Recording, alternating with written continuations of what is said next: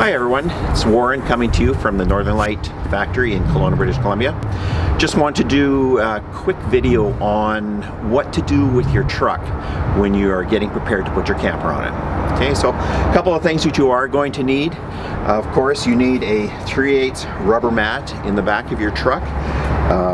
This is the mat that we recommend. You don't want to use a horse mat. They are too rigid. They don't give a nice grip for the camper to grab onto when you're traveling down the road. So 3/8 rubber mat. And then also on this one here, you can see that we have a sheet of plywood.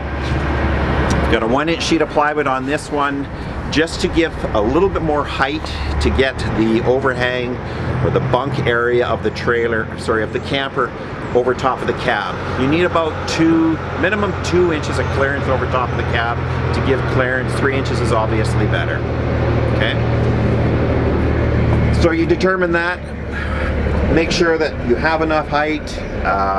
1-inch sheet of plywood in this one here. You may want to put an extra little bit of a lift on it. Sometimes an extra sheet of maybe 1/2 inch plywood or a 1/4 inch. Just whatever it's going to need, use the plywood. Don't use styrofoam, use plywood. It gives you a nice solid base to sit the camper on. You want to have a power cord connection that attaches the power to the camper from the truck, makes all the lights work. This one is located in this position. Some trucks come with a plug already wired into the back of the truck, and if they don't, you're going to have to get something wired in. It can be done in this section here, or it can be done in a section up just behind the cab on the left up here. What this does is it allows you to keep your power connection on the back of your bumper free for if you want to pull a trailer. These are all important things to make sure that you are completely set up.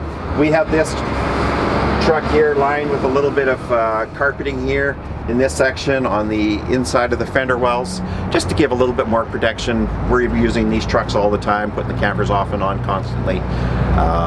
You may want to do the same. I'm going to do the same on my own personal truck. Another little thing, your license plate.